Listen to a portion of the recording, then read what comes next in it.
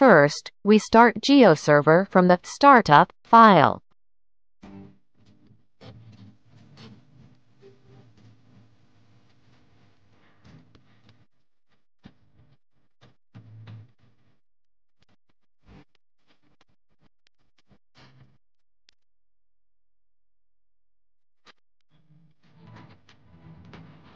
Then we will open Google Earth Pro.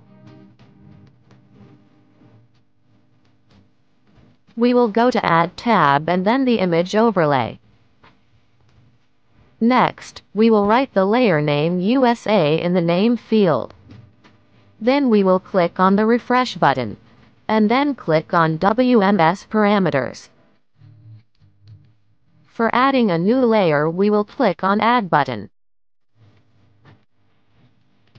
Now we will write the URL and we'll click on OK.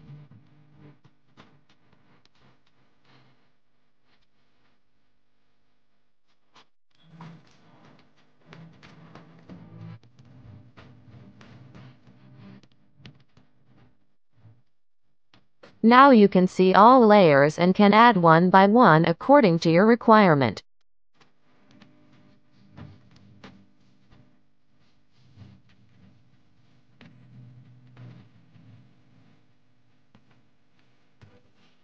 Finally, you can see your layer on the Google Earth map.